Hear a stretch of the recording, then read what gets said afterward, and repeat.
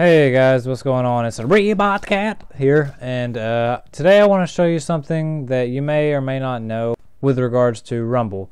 And you can actually do this on several maps, but I found this one to be the easiest and the most effective. And of course, I'm talking about spawn trapping. Now, for this particular map, the Cauldron, you just pretty much stay in this area right here, right at this wall. And if you stay over here, you're gonna see the enemy spawn right across the room there. You can actually just sit right up against the wall and aim, and you'll usually see them spawn, and you can get the first shots on them. And 99% of the time, you're gonna kill them, of course, because you shoot them right when they spawn. And it's not the most honorable way to do things, but if you're trying to get, you know, some easy wins and stuff like that, it's a very effective way of doing so.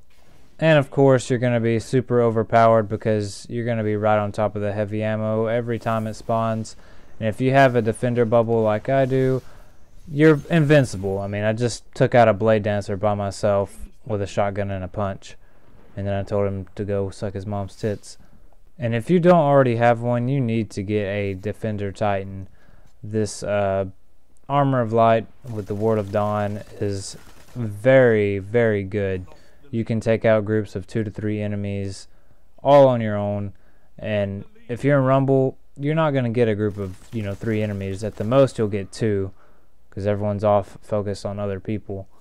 Another thing I forgot to mention, when you're aiming at that spawn, don't aim too long or you're going to get someone sneaking up on you and they're going to get an easy kill on you just because you're focused on that one spot.